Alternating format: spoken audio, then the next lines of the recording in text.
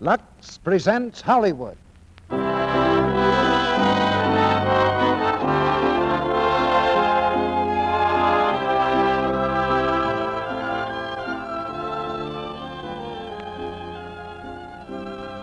The Lux Radio Theatre brings you Douglas Fairbanks, Jr. and Martha Scott in Third Finger Left Hand.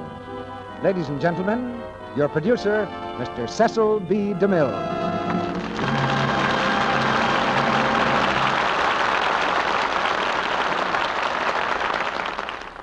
Greetings from Hollywood, ladies and gentlemen. In times of stress in the world, there's more satisfaction than ever in the job of producing plays for the Lux Radio Theatre. That's because trouble knits families and nations closer together. And we know that for 1 hour every week, a great family that sprawls across the whole continent turns its ears to this stage. Farmer and businessman, shipbuilder and aircraft worker, soldier and sailor, mother and dad, all of you who lend us your ears. Our job is to make you laugh, to stir you with drama and bring us all together in a spirit of friendship and goodwill. Tonight we have a gay comedy, and comedy is something the doctor orders for all of us in times like these. And it's doubly welcome when our stars are such charming and talented players as Douglas Fairbanks, Jr. and Martha Scott. The play is Third Finger Left Hand. Those words may suggest the place where the gentleman always puts the lady's wedding ring. But don't let the title of this Metro-Goldwyn-Mayer hit fool you. In this romantic comedy, Martha Scott puts the ring on her own third finger left hand, then makes up an imaginary husband. And when the debonair Mr. Fairbanks turns up claiming to be the husband, the situation is a bit too much for Martha, even though she is the smartest businesswoman in town. They say it's only the married women who know how to mix business and romance, because it takes intelligent buying to run a happy home just as it does to run a business.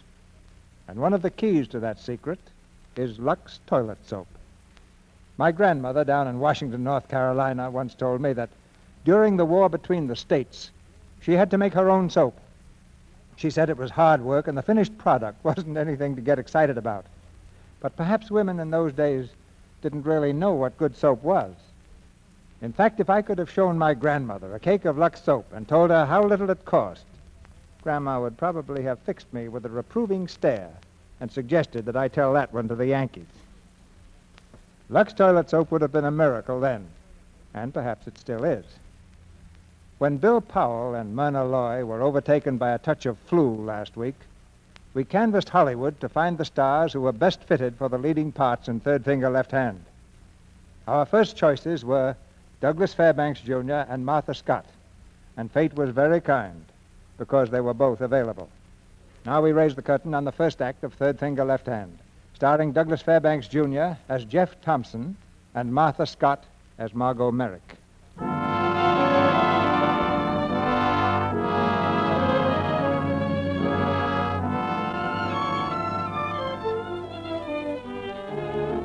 Smart, the magazine for the smart woman, is exactly what its title indicates.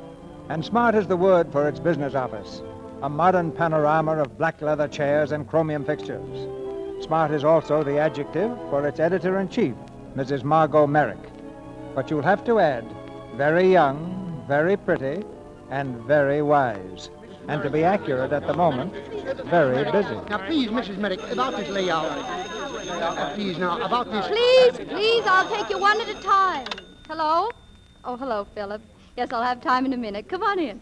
Mrs. Merrick, this border... Steve, you're a wonderful printer, and I know it's spring, but put the forget-me-not borders on some other magazine. Try them on the editor of the Mining Engineers Monthly. But, Mrs. Merrick... Martin, I want you to wire Chicago and hold publication one day. But we can't. Hello? Yes, send it in. I'll okay it. Look, Mrs. Merrick, a day's delay... Means I show the spring collections a month ahead of the other magazines. Well, that's no trick for a clever executive like you, Martin. You'll work it out, I'm sure. Yes, Mrs. Merrick, of course. Now, everybody outside, please. I'll see you all later. Mrs. Merrick? Yes, Jane? Mr. Booth is here. Oh, send him in. Come in, Philip. Hello, Margot. Sit down. Sorry to keep you waiting, Philip. I'm really up to my ears today. Oh, that's all right. I never mind waiting for you. Oh, did you bring the copyright waivers, Philip? Right here. 2 copies for you and 2 for the author. Leave them, and I'll check them over tonight. Oh, Margot, you giving me the rush? Well, Philip, of course not. Come in. Mrs. Merrick, Yes, Merton? Mrs. Merrick, on behalf of the staff, we wanted to, well, this is your first wedding anniversary, and we got you a desk clock, and here it is, and I hope you like it. Happy anniversary. Thank you, Merton. That was sweet of them, wasn't it? Yes. Now, Margot, now that the subject's come up of itself, don't you think you ought to talk about it? Your marriage, I mean. Oh, Philip again. Well, you've got to take steps. You can't go on tied to a husband who doesn't even care enough to want to see you. Oh, but he does. I'm sure he does. Certainly has got a fine way of showing it. Wandering all over South America. He hasn't seen you since your honeymoon. Philip, dear, I'm trying to work. Oh, but this is important, Margot. He couldn't care about you and stay away. I got a letter from him this morning. I think this would convince even you how Tony feels about me. Where is he? Well, the letter's postmarked from... Well, what's the difference, Philip? Oh, Margot, it's your life I'm talking about, your happiness. Philip, if you'll promise to stop being jealous and go away to your law office and let the lady alone, she'll have lunch with you, and we'll talk it all over then.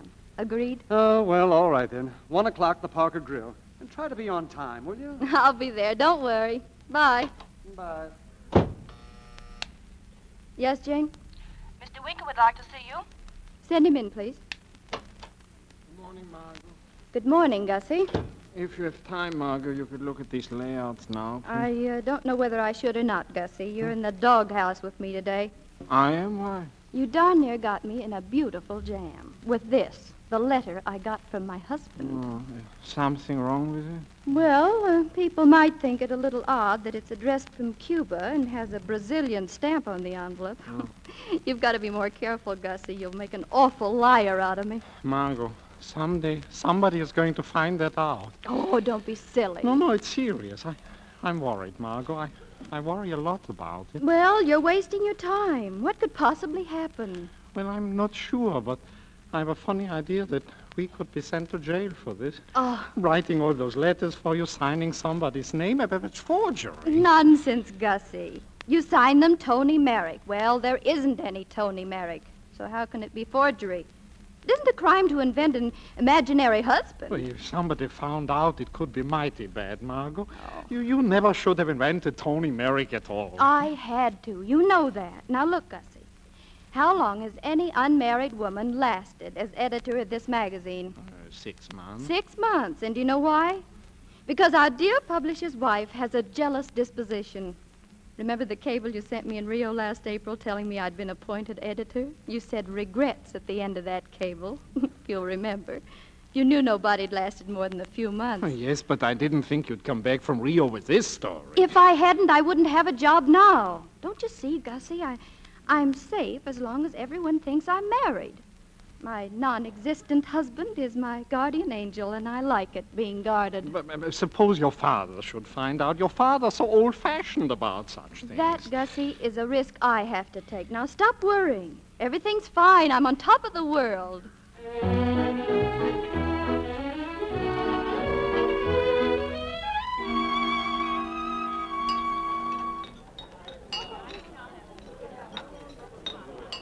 Philip, dear, I adore having lunch with you, but don't you think you might talk to me once in a while?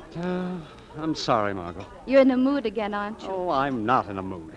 I just feel puzzled about the whole thing.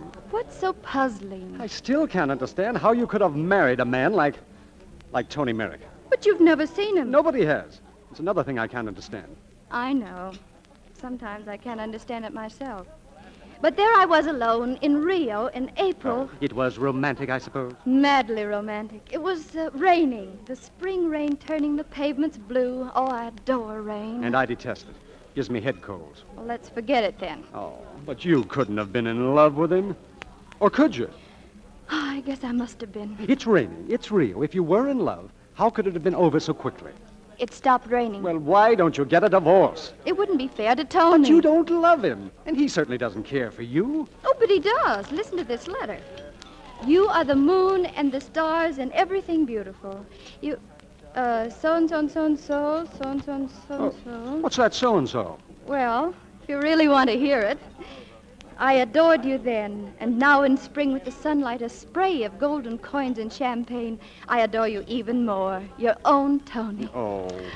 He writes beautifully, don't you think? Oh, Margot. Mrs. Merrick, Yes, Jane? you asked me to meet you here. Oh, good heavens, the boat. Philip, I've got to run. I have to meet Lorna Maxwell's ship at 4. What pier, Jane? 26. Well, what's the rush? Darling, she's terribly important. She's bringing me back some artwork. Oh, where's my purse? Do you know her stateroom, Jane? Oh, listen. Her letter said stateroom 4C. Well, come on. We'll just make it. Margot, when am I going to see you? Call me. Goodbye. Call you when? Goodbye.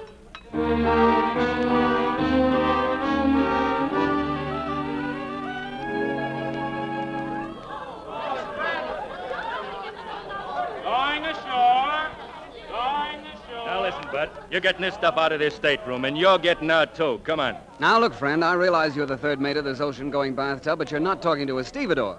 And if it's all the same to you, I'll stay right here for a few minutes, huh? Listen, Bud, for the last time, you're coming up on deck now and sign your card. Are there 20 passengers in line up there now? Yes. Will each one take 10 minutes? Yes. Couldn't I just as well wait here as at the end of the line upstairs? Yes. You could, but you're not. In the first place, you aren't even registered for this cabin. It's supposed to be a Miss Lorna Maxwell in here. Miss Maxwell is a friend of mine. She decided to stay in Havana, and she gave me her accommodation. Simple, isn't it? Yeah, but look at this report. Well, what's wrong with it? It's filled out, isn't it? Sure, it's filled out. Passenger, Jeff Thompson. Occupation, buggy whip salesman. Religion, druid. Distinguishing marks, small moan on wishbone. Funny man, eh? No. No, I just thought maybe the immigration men get tired of reading the same stuff all the time. Well, they don't, see? And the customs men want to see you, too, Mr. Thompson. You said you had nothing to declare. I haven't. Oh, no? What about all these pictures you got set up around here? You got to pay duty on anything you bring back, pal. There's no duty on works of art, pal. Works of art, huh? You don't think so, huh? What about this one, Lady in Red? It's pretty, huh? I seen better pictures on calendars. Come on, hurry it up. Now, listen. Suppose you'd hoboed around for years, washed dishes, worked on newspapers, trying to paint, and you were broke. And finally you got Mr. Big to look at your stuff. I'd let you stay. Who'd want to look at this junk? Oh, nobody. Just the head of Flandrin Galleries, that's all. He'll be here in 10 minutes. Oh, an art expert, huh? No, he's a locomotive repairman I asked down to look into my watch. The hairspring's broken. A wise guy, huh? Now, look, pal. You give me another half hour here, and I'll put in a good word for you with the head steward. I got orders to bring you up now, so let's go. All right, Captain Bligh. Let's go.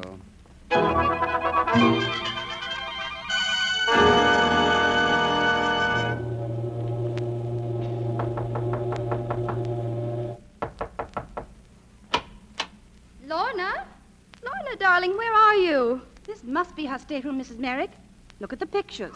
And look at this one. Lady in red. Oh, grand. Jane, try to find her for me, will you?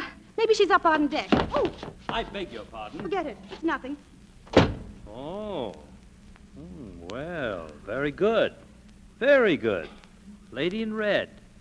Would you mind telling me who you are? Open the window, please. I need more light on the pictures. They're very nice in this light. Please, you waste my time. Flandrin prefers no conversation when he judges work. Does it impair your critical faculties if I breathe? Silence, please, or go and leave me alone with the work. Listen, if you think for 1 second that a painter who's a very personal friend of mine is going to come back with exquisite work like this and have a dealer like you gobble it up, you're mistaken. I honor the painter whose work I handle. For 20%? I know you dealers. Well, this work isn't for sale. I'll handle it. I've got all the contacts necessary, and I won't need 20%. Madam, I have no time to trifle with you. You bet you haven't. Now get out of here. Shoo. What? I know you're kind off with you. Shoo, get out. Very well. Good day.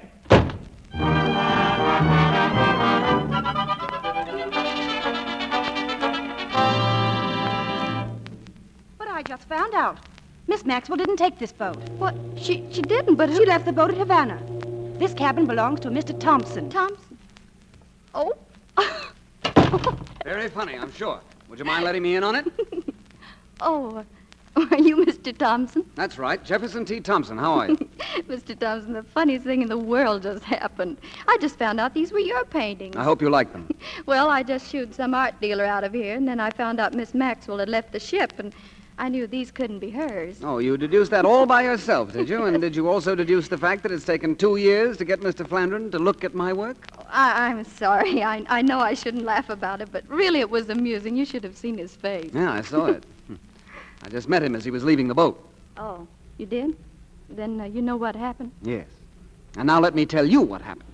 Mr. Flandrin told me I could take my beautiful paintings and chuck them into the bay. Amusing, isn't it? Oh, well, I'm awfully sorry. Well, goodbye now. Just a minute. You like riding in a bus? Well, Not particularly. Well, you're going to ride on one, see? Ride up to Madison and 40th Street to the Flandrin Galleries, and you're going to get off there, see? And walk up some marble steps into a gallery and begin talking. Fast! So you see, Mr. Flandrin, I'm here because Mr. Thompson thinks I was unethical to a competitor. You see, Mr. Flandrin, this young lady I'll here... tell him. I represent the Allison Galleries in Boston. We want his work, and you don't. What makes you think we don't want his work? Oh, you do? Well, then it's all settled. Certainly. Fine, thanks, Mr. Flandrin. Of course, I do hope you're prepared to meet the price we quoted. What price? You remember, Mr. Thompson. We were going to give you a $2,000 advance. Now, listen. $2,000. I'll give him $2,200. Why, that's wonderful. Mr. Thompson, we'll advance you $3,000.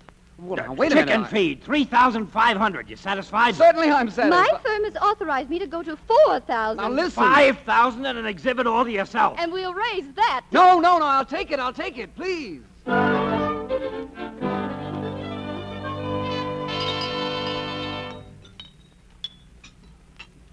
But I wanted to take you out to celebrate. Some place a little more, flossy or something. Thank you, Mr. Thompson, but I'm a working woman. A drugstore malted's all I have time for.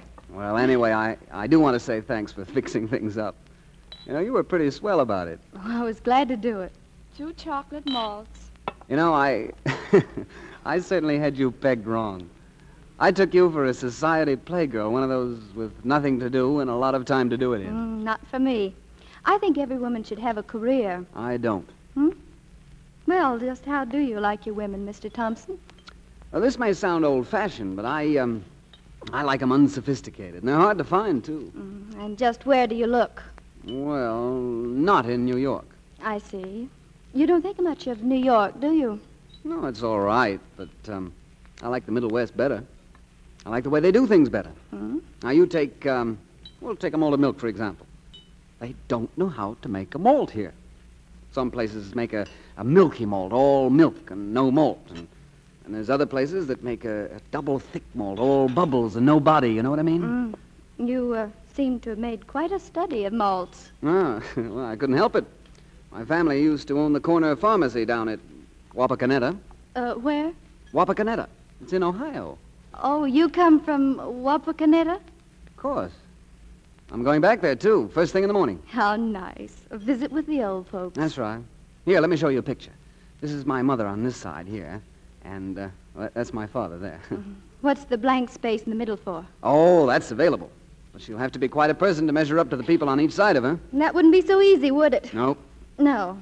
Well, look me up when you find her. She ought to be worth seeing. I'll do that.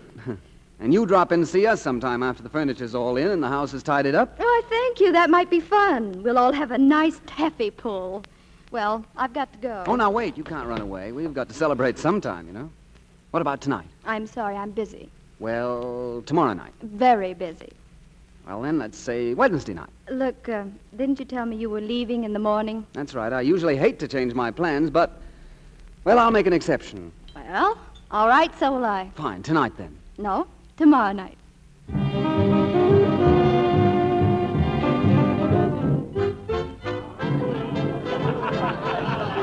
know, for a man who hates to change his plans, you've managed to change yours pretty often. Oh, well, business, you know. I wired the folks I'd be delayed a few days. Oh, I see. You know something?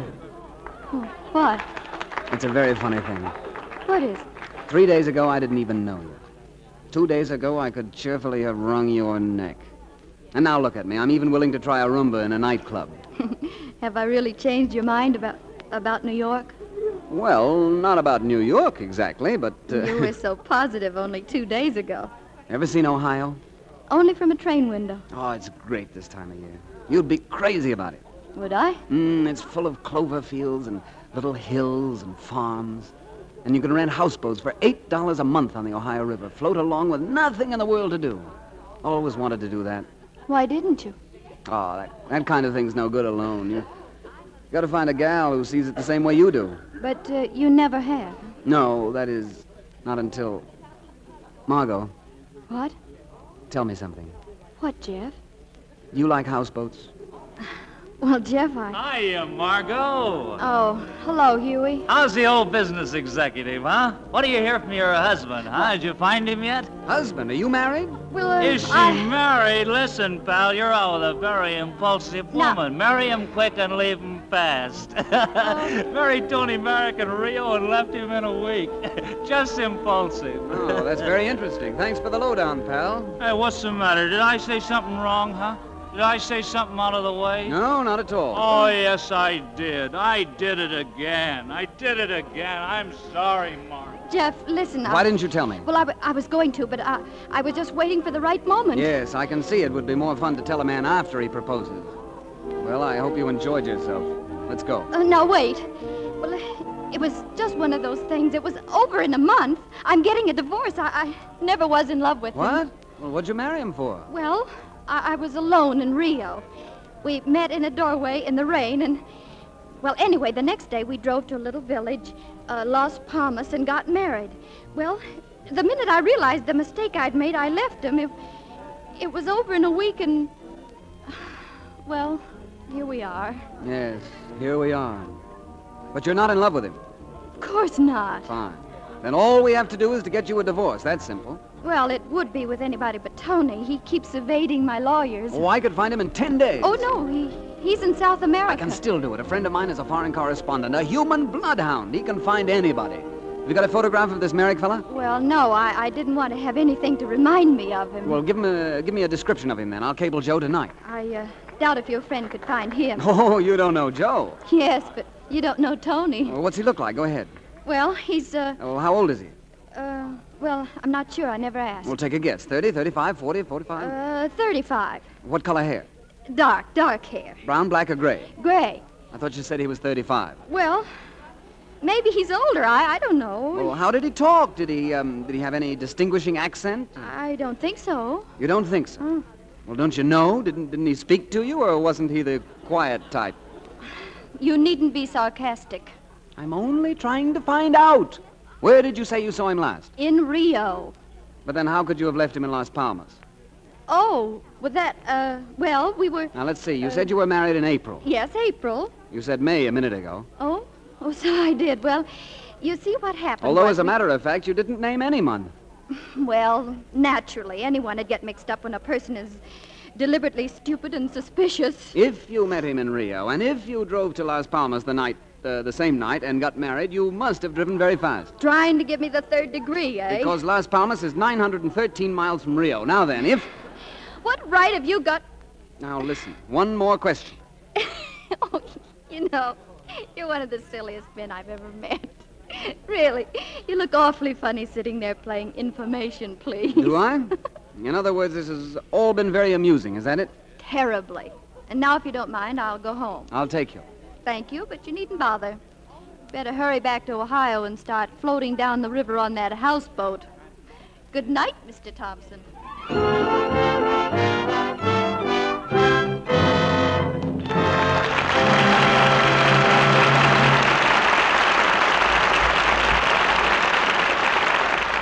In just a moment, Mr. DeMille and our stars, Douglas Fairbanks Jr. and Martha Scott, will bring us Act 2 of Third Finger, Left Hand. And now, here's a little argument that I overheard the other day.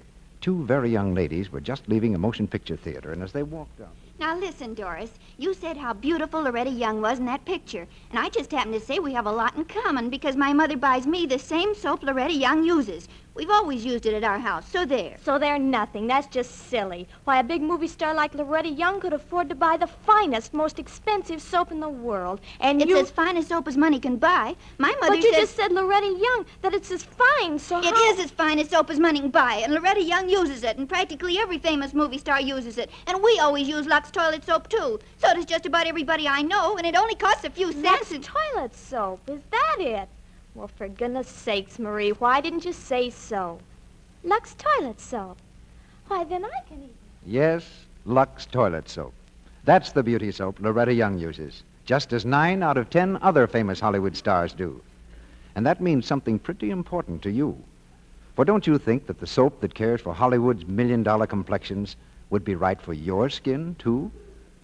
You'll find you can depend on gentle Lux toilet soap to help you keep your skin exquisitely soft and smooth. The kind of skin that wins romance and keeps it. You see, this famous complexion soap has creamy, rich, active lather that carries away stale cosmetics and every trace of dust and dirt. Gives precious complexions protection they need. Let Lux Toilet Soap give your skin gentle, thorough care every day. Let it bring new loveliness to you. We pause now for station identification. This is the Columbia Broadcasting System.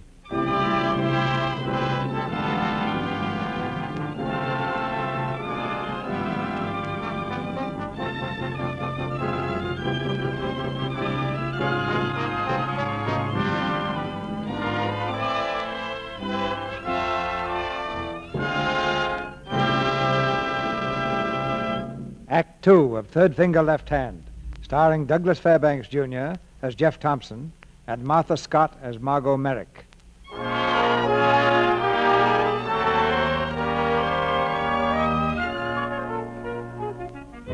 The very suspicious Mr. Thompson, suspecting that Margot's husband is non-existent, has sent a cable to a friend in South America. The reply comes quickly. Checked consulate. No passport issued. Name of Tony Merrick. No marriage record. Tony Merrick, Margot Merrick. In short, no Tony Merrick. Armed with the evidence of Margot's fraud, Jeff Thompson presents himself at her home, a dignified colonial mansion with a dignified butler. Whom do you wish to see, sir? Is this the Sherwood residence? Yes, sir. Mr. Sherwood has a daughter, hasn't he? You mean Mrs. Merrick, sir? That's right. That's who I want to see, Mrs. Merrick. I'm sorry. She isn't at home, sir. May I ask who is calling? Mr. Merrick, Mr. Tony Merrick. Merrick, sir? Her husband? In the flesh. Well, won't you come in, sir? Thanks. Just sit right there, sir. I'll tell Mr. Sherwood you're here. And see if you can locate my wife, will you? Yes, sir. Very good, sir. Mr. Sherwood, sir. Mr. Sherwood. If dinner's ready, Burton, it'll have to wait for a moment. It's not dinner, sir. It's a gentleman Look here, Burton. I've got a new specimen for my butterfly collection. Pretty, isn't it? Mr. Sherwood, sir. To you, it's probably just another butterfly, Burton, but it came all the way from Africa. A Lycaena staciosa. Excuse me, sir, but Mr. Merrick's here. Lycaena staciosa, one of the rarest specimens. Who? Mr. Tony Merrick, sir. Merrick? Margot's husband? Yes, sir. Where is he? Where is he? I want to see that young man. He's in the hall, sir. I didn't want to show the gentleman. Oh, there you are. Good evening, Mr. Sherwood. How are you? How are you? I've heard a lot about you, Mr. Merrick. Yes, I suppose you have. Mr. Merrick, my daughter's happiness is very important to me. I think that gives me a right to ask you if you've come here to cause her more upset or to arrange a divorce. Divorce? Oh, I guess Margot didn't tell you, did she? Tell me what? Well, we talked things over long distance and decided that we'd been kind of hasty in breaking things up, and we're going to start over. You and Margot? Yes, everything's patched up. My boy, that's the best news I've ever had. Ah, thanks, Dad. Dad? That's wonderful, my boy. I'm tickled to death. Tickled to death. Burton, bring in a couple of highballs. Yes, sir. Got to have a drink on it, eh, son? Yes, I think we should, Dad. Sit down, sit down. Oh, does Margot know you're here? No, she didn't expect me till next week. We won't say a word to her. Just let her walk in and find you, eh? Will she be surprised? Yes, I think we can depend on that. Well. So you're the Tony we've heard so much about. By the way, do you know that you and I have the same hobby? No. Yes. No. I collect them, too. Not really. Of course. Bag them myself when I get the chance. But you're quite a hand at it, aren't you? Oh, well, you know how people talk. Now, none of that. Margot's told me some of the things you've done. But, of course, I'm a little too old now for those jungle forays. Oh, the jungle, yes. Yes, indeed. The jungle's the place. That reminds me. I just got a magnificent Lycaena staciosa from Africa. I want to compare it with the one you bagged. Oh, the Lycaena staciosa. Where's that so? Well. Yes, that's quite a story, How big was yours? Oh, a big fellow. But you tell me about yours. Well, there's really very little to tell. In fact, there's nothing at all to tell. No, come. Come now, my boy. Don't be modest. Followed him in the jungle, did you? Well, yes. I stalked him for hours. I was just about to give up when I saw him. Go on. Well, you see, he'd been feeding on an animal he'd killed. An antelope. Huh? Yes, he looked up at me, and I saw that he meant to charge, so I yelled to my native boys, lifted my gun, and got him just in time. Oh, that's good. That's very good. Plugged him. And a big fellow, eh? Son, you had me going there for a minute. You've certainly got a sense of humor. Oh, I'm going to tell that story. I can just see you chasing a butterfly with a gun. Butterfly? A butterfly? That is kind of funny at that, isn't it? Mr. Sherwood, Miss Margot's here. Margot? Where is she? Yes, Dad? Come in here, Margot. I've got a little surprise for you. Just a minute. Tony, my boy. Look, maybe I'd better see her alone first. Please, now don't deprive me of this moment, son. I want to see the look on her face. Well, so do I, but... Stand over there, and don't let her see you. Well, Dad? Margot, my dear, hold on now. Don't fall down. Tony's here. Tony? What are you talking about? Hello, darling. Oh, you. It's Tony, your own Tony, darling. Will you please tell me what... Oh, Margot, it's so wonderful to see you again. Kiss me. Dad, listen. I know, my dear, I know you want to be alone. Oh, no, that isn't it. Don't try to talk now. I'll be back in just a few minutes. But, Dad... See you later, son. So long, Dad. Oh, you idiot. What's this all about? It's very simple. You made up a husband, and I've given him to you. What makes you think I'll take him? Darling, you've got him. Jeff, this is ridiculous. I'm going right in and tell my father that you're an imposter. Okay, you tell him, and I'll show him. You see these cables? These are my proof that you were never married at all and that there isn't any Tony Merrick.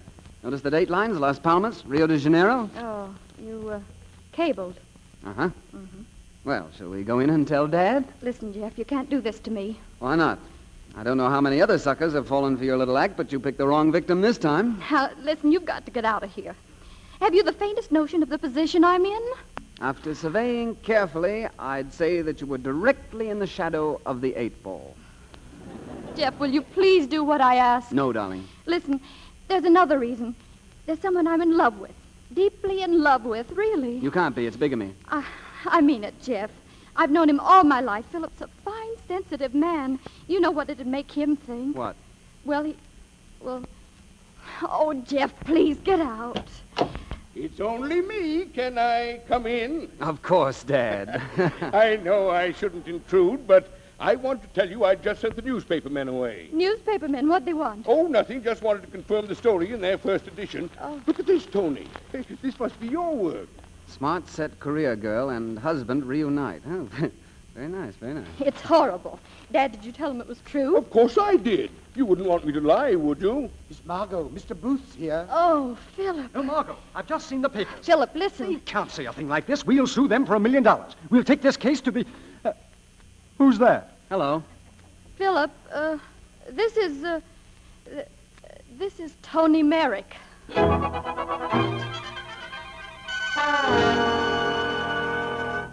And then this last one here.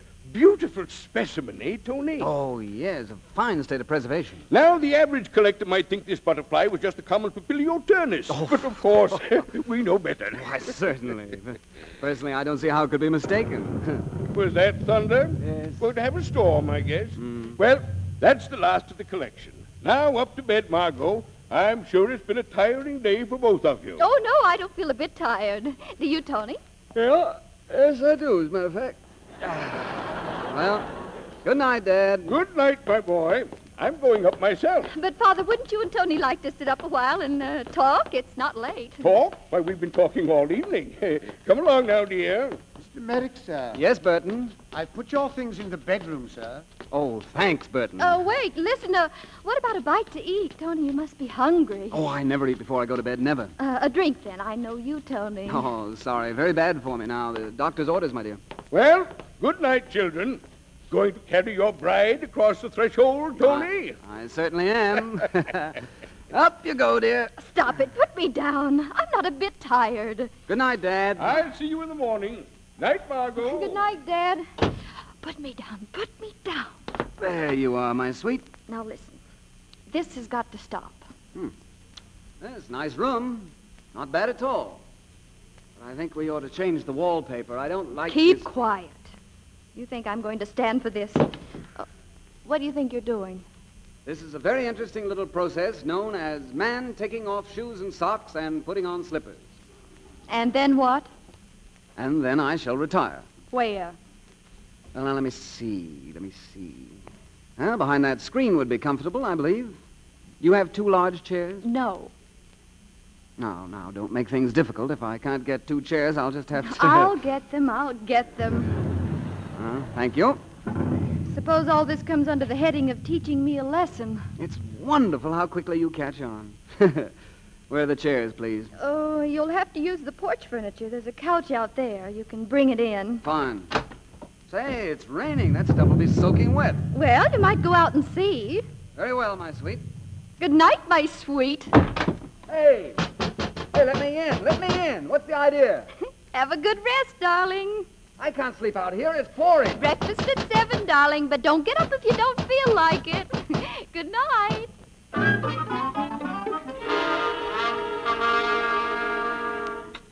Well, good morning. Morning, Margot. Morning, Dad. Morning, Tony. Good morning, Dad. Pardon me. Oh, caught a little cold, eh? Just a little one. Had breakfast yet, Father? Oh, hours ago. I just wanted to pop in and see how you were and just say, cheerio. Cheerio. Well, I'll see you 2 lovebirds later on. Take care of that cold, Tony. Thanks. This has got to stop. We've got to get out of this some way. We? Jeff, please, you've had your revenge. This can't go on forever, you know. What would you suggest, my dear? Well, we'll announce a divorce. Oh, no, we can't. The newspapers would check up and find out it wasn't so. Sometimes you make a noise like you're really thinking. So smart, aren't you? All right, we won't fake. We'll get a divorce then. Oh, no, you can't. The law won't let you. Not unless it's been revoked since I looked it up yesterday. Oh, law. What do you know about law? Enough to know that you cannot make a mockery of marriage. All we have to do is just file a suit to... Look, darling, you might as well know right now.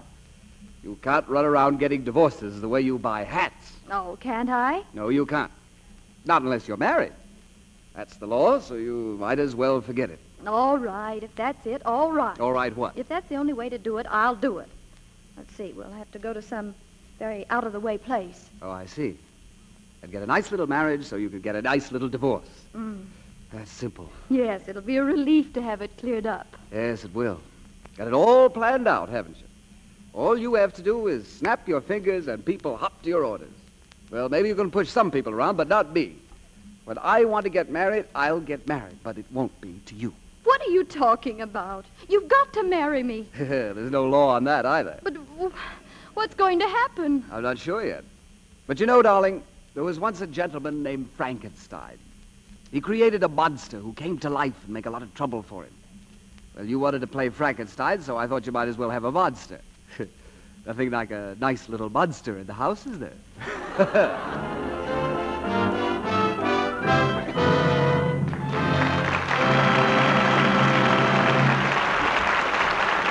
After a brief intermission, Mr. DeMille brings back Douglas Fairbanks, Jr. and Martha Scott for Act 3 of Third Finger, Left Hand. You know, Sally here fancies herself as quite a poet. So tonight I'm going to give her a real chance to prove what she can do. Oh, Sally, do you remember that rhyming game? Why, I think so, Mr. Ruick. You mean the one... I say a line. And I make a rhyme. Right. Let's go. Why, out here in Hollywood... The screen stars know Lux soap is good. Lux soap lather facials work. Remove cosmetics, dust, and dirt. Well, Sally, I don't think much of that one. No? Well, I'll try again. I'll tell our listeners, all in rhyme, how to take a Lux soap active lather facial. Now, here we go. Pat the active lather in, then you rinse it off your skin. Next, you gently pat to dry. Active lather facials try. Well, Sally tried, and she almost got the whole story into her poem at that. But not quite, for she didn't tell you how wonderfully soft and smooth skin feels after these Lux Soap active lather facials. Famous Hollywood stars say, These facials leave skin feeling smoother, looking so fresh. Won't you try this Hollywood beauty care regularly for 30 days? See what it can do for you. Let it help you keep your skin lovely to look at, soft to touch. Now, our producer, Mr. DeMille. The curtain rises on the third act of Third Finger, Left Hand.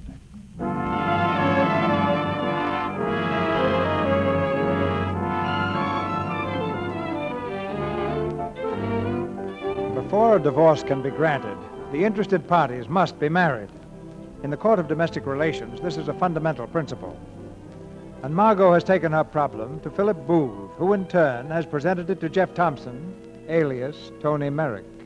I know the whole story, Mr. Thompson, the whole unhappy affair, and I must say it's a very unpleasant situation. Very. Have another drink. Thank you. I've had enough. So have I. Now, look here, Thompson. Doesn't chivalry mean anything to you? How much chivalry do you mean? This isn't the time for flippancy. I've gone all over it legally. You've simply got to marry her. So that she can divorce me and marry you. That makes me the middleman. I'm afraid I can't see myself as a middleman. If you don't mind my saying so, I'm amazed that you're arguing about it. Now, man to man, Thompson, will you do the decent thing? Man to man, no. Tell me the reason why. Why? Because I'm dope enough to be in love with her myself. Oh. Well, down the hatch, old man. Down the hatch.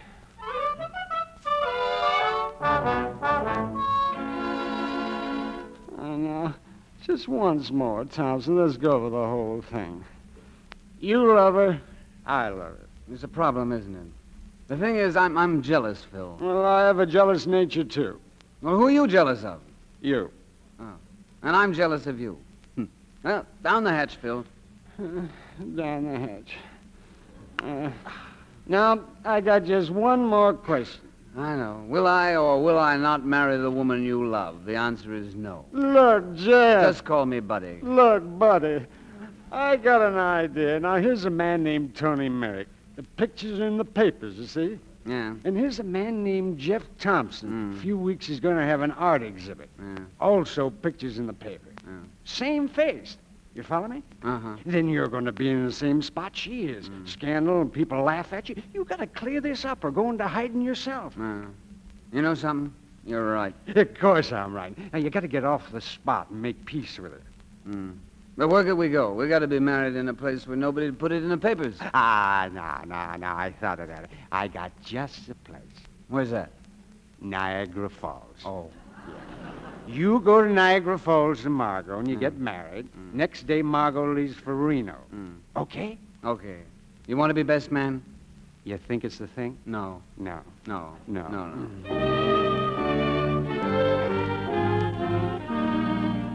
I now pronounce you man and wife. My young friends, you're beginning a new life together. Marriage isn't easy. It's a stony road sometimes. And you have to help each other and cherish each other, realizing that no matter what dissensions you have, none of them is worth as much as staying together. The old adage is true, my young friends. It is a lonely life alone. 2 by 2 we marry, and 1 by 1 we die. May you both live, not for yourselves, but each only to make the other happy. Congratulations to you both. Thank you, sir. Thank you, Reverend. Good luck to you. Good night. Good night, sir. Good night, Reverend. Well, that's over. Yes, I guess he gives that talk to everybody. Oh, sure, just a routine. Well, can I buy you a wedding bouquet? No, thanks. We still have 4 hours till plane time. We might as well stroll around and see the falls, I guess. Pretty, isn't it? Uh-huh. I was just thinking, I suppose you will get married someday. I mean, well, most painters do because they're so impractical and they need somebody to look after them. No, I'm pretty practical, you know. Well, at least I've done you some good, showing you what you don't want. Yes, that's right, you have. I guess I've done the same thing for you, too. Well, I never thought my wedding day'd be like this. Well, it won't be, not the real one. That's right. Won't be, will it? No yours either. I should hope not. Oh, you should. What's the matter? Oh, nothing at all, except that as long as we have to spend this time together, you might try to be a little pleasant. I am pleasant. You certainly aren't. You've been snapping at me all evening. You know, when you do get married, you won't need any practice in henpecking. You know that. I was not henpecking. Now listen, my Aunt Edith killed my Uncle John by henpecking, and I know a henpecker when I see one. Jeff Thompson. Well, for the love of Mike. Who's that? How are you, my boy? Why, Judge Kellen. I knew it was you, Jeff. Hello, Mrs. Kellen. Well, this is a surprise. I was down to Wapakoneta just last month talking to your dad and mother about you, Jeff. Is that so? Yes, indeed. We're up here for the convention. What are you doing here? Well, I'll tell you, Judge Kellen. I was just wondering when Jefferson was going to introduce me. What do you think we're doing in Niagara Falls? Margot. Don't tell me. Jeff, have you really gone? Yeah, married. Say, if you folks unoccupied, you can lift a snifter with us, wedding party. Listen, you don't... I'm awfully sorry you didn't come sooner. We had champagne, but it's all gone. Jeff, if you've forgotten your manners, how about knocking me down to the hometown folks?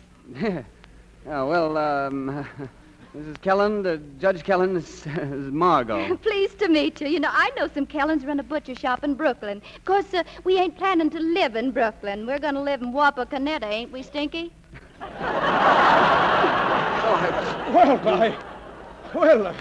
Congratulations to you both.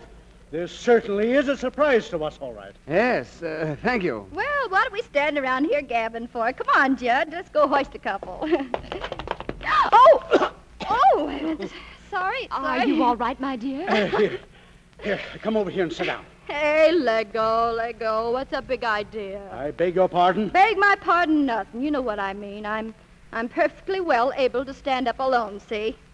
If there's anything I don't like, it's a twerp who grabs a lady's arm when she's sober. Well, I assure you, Mrs. Thompson, there was no intention of any innuendo. Innuendo? Oh, I like that.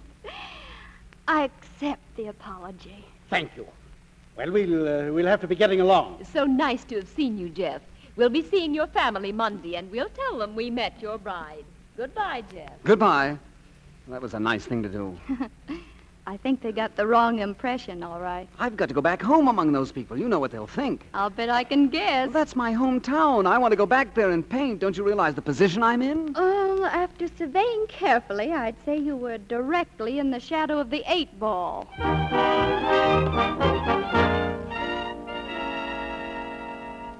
Here's a September cover, Margot. I thought you might want to look at it. Thanks, Gussie. And here are those Bryant contracts. They ought to be signed. Leave them on the desk. I'll get around to them later. Margot, is there something wrong?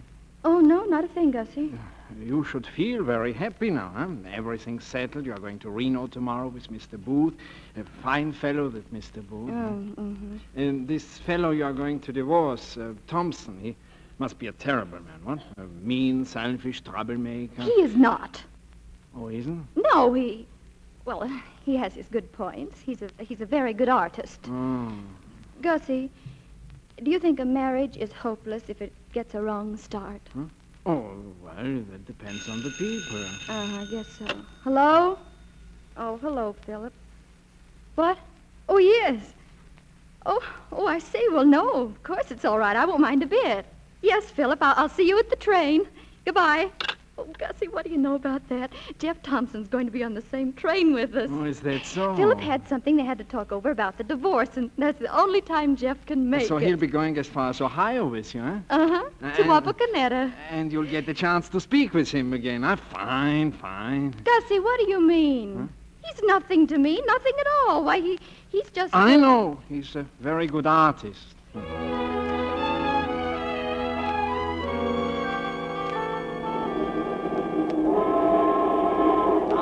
We have to go into all this, Thompson, but after all, you and Margot were legally married, you know. Yes, of course. And since Margot happens to be a person of some means, why, we have to have a property settlement. Now, this... Philip, we understand everything. Let's hurry up, please. Oh, yes, dear. Now we come to Clause 8. Now, let's see. Whereas the parties having mutually recognized their rights and investiges, and whereas the chattels and the properties both real and personal, whereas now they're having a right, title, claim, or interest those of the other, and whereas the party of the first part making known... Oh, you're the party of the first part, Thompson. Yes, I know, party of the first part. And you're the party of the second part, darling. And you're the party of the third part. Yeah, there is no party of the third part. Oh. And whereas the said party makes known his agreement, Now then, I'm not quite sure about Clause 9. Well, just make it Clause 9, whereas. Whereas what? Just whereas. Can I have one clause the way I want it? I think we can let Clause 9 go. So if you just sign here, we won't trouble your trip any further. Oh, that's all? That's all. Just sign the paper. Well, goodbye, Margot. Goodbye, Jeff. Here you are, Thompson. Here's the pen. Oh, thanks. Well, what's the matter? Sign it. I don't understand Clause 4. Well, I just read it to you. Well, it's all Greek to me. I should have legal advice. I don't know where you expect to find a lawyer at this time of night. Are you denying me the right of counsel? I agree with Jeff, Philip. After all, if he's not satisfied, there might be one on the train. There's always one on a train. I'll have a look. Excuse me, Margot. Be right back, Phil. Oh, Margie, you didn't have to suggest that. I was only trying to be fair. Sometimes I think you want to see that fellow. That's ridiculous, Philip. Oh, I'm sorry, darling. What are you thinking of? Just now? Nothing much. I was just thinking about houseboats. Houseboats? Yes, you know, houseboats just float along on a river. Sort of a nice idea, isn't it? Sounds very messy to me. I wouldn't like it. No, I can't see you in a houseboat, Philip.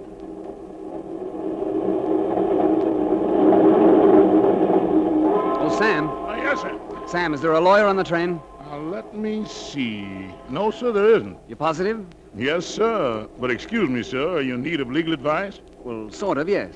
Well, sir, I've studied law at night school the past 4 years to improve myself and taking a bar examination. If I could be of service to you. You know about property law? Oh, yes, sir. Well, come into compartment A. You've acquired a client. Yes, sir.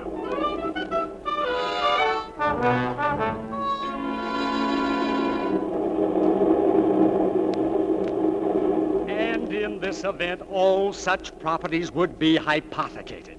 Now, does that suit you, Thompson? I'm not sure. Speak to my lawyer.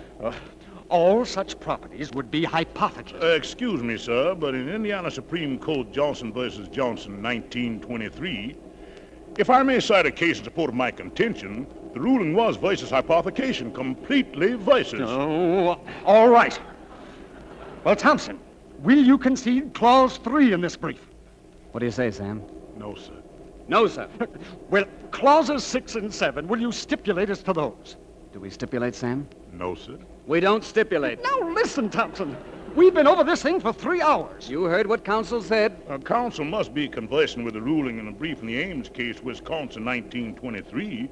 Can I get you another sandwich, sir? No, I don't want another sandwich. I do, Sam. If I may suggest, Mr. Thompson, with counsel's permission, it might be wiser if the party of the first part and the party of the second part arbitrated this matter personally. Now, that's a good idea. Margot and I can talk the whole thing over. Don't. She's not going to talk to you without me there to protect her interests. Okay, proceed, counsel. Yes, sir. With the sandwich or the brief, sir? The brief. I'll get my sandwich in the club car. Just a minute. Now, you'd better stay right here. Oh, my counsel will take care of everything. After all, you know, there isn't much time. Wake me up early, will you, counsel? Yes, sir. Good night, sir. Good night.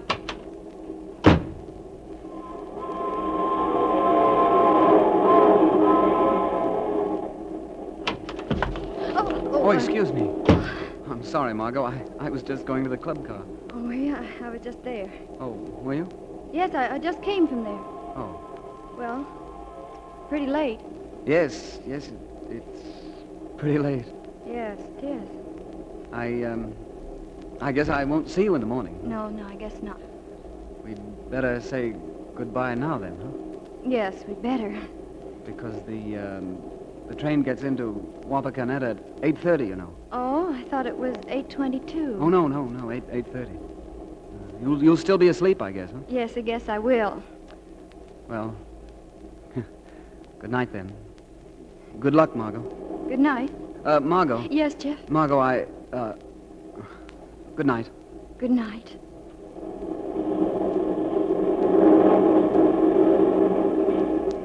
Did you call me, ma'am? Sam, come here. Yes, ma'am.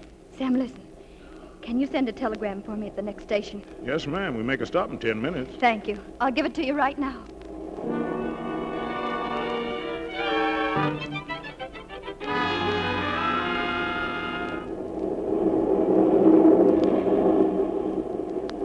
Wapakoneta, sir. Rush you off? Thanks, Sam. And thanks for the legal advice. I guess this will take care of it. $10, sir? I didn't do nothing. Neither did I, Sam, but at least we tried. Well, here we are, sir. What the? What's all that? Looks like a reception, sir. Mighty fine crowd. Hello, Jeff. Come on down here. Hello, Joe. Well, what's all the excitement here? What's for you, you old horse thief? For me? What? Come on. Your mother and father are here. Let him through, folks. Let him through. Jeff. Let him through. Jeff, my boy. Hello, Mother. What? How are you, son? Congratulations. Hello, Dad. But congratulations for what? I don't know. Where is she, Jeff? We want to meet her. Meet who? It was pretty late when we got your wire last night, but we did our best to get a turnout here for you and the bride. Right, but look, I didn't send any wire about... Of course you didn't, darling. I did. Margot. I know how forgetful you are, darling, and I knew you'd want all Wapakoneta to meet us together. Margot. Well, Jeff, when do we meet her? Jeff. I'm sorry, this is... Margot, is this on the level? Of course, darling. Mother, Dad, my wife!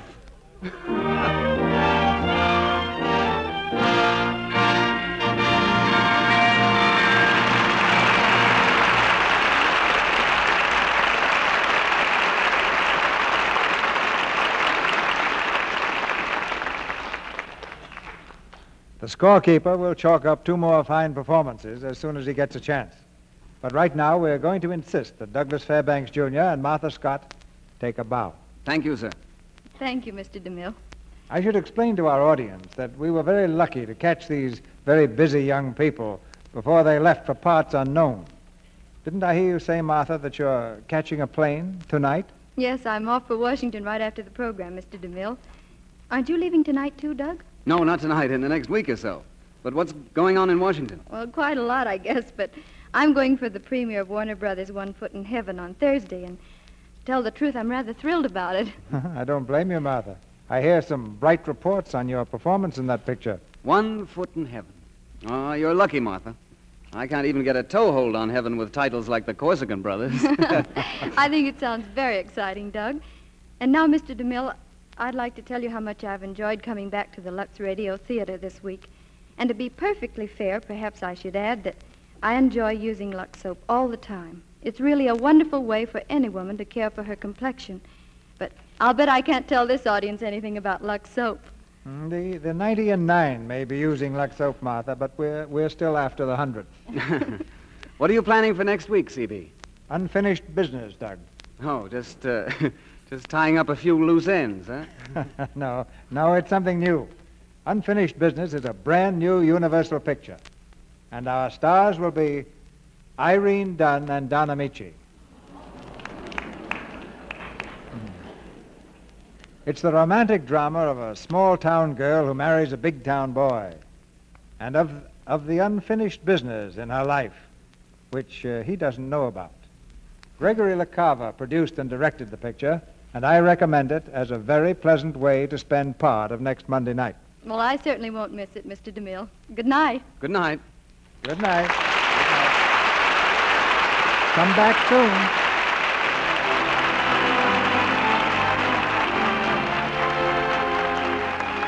Our sponsors, the makers of Lux Toilet Soap, join me in inviting you to be with us again next Monday night when the Lux Radio Theatre presents Irene Dunn and Don Amici in Unfinished Business. This is Cecil B. DeMille saying good night to you from Hollywood.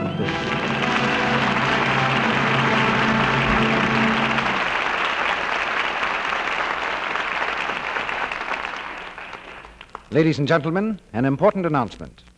The First Lady of the American Theater, Miss Helen Hayes, will return to the air next Sunday evening in the first of a new series of weekly dramatic programs.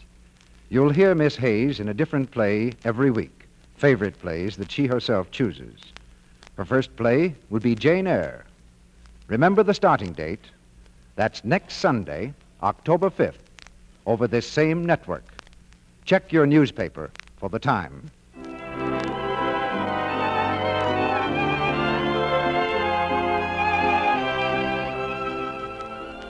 Douglas Fairbanks, Jr. will soon be seen in The Corsican Brothers, produced by Edward Small. Heard in tonight's play were Howard McNear as Philip, Ferdinand Munier as Mr. Sherwood, Hans Conried as August, Ernest Whitman as Sam, and Arthur Q. Bryan, Dick Elliott, Charles Seal, Helene Costello, Fred Mackay, Lee Millar, Thomas Mills, Una White, Dwayne Thompson, and Leela Hyams McIntyre. Our music was directed by Louis Silvers, and your announcer has been Melville Ruick. This is the Columbia Broadcasting System.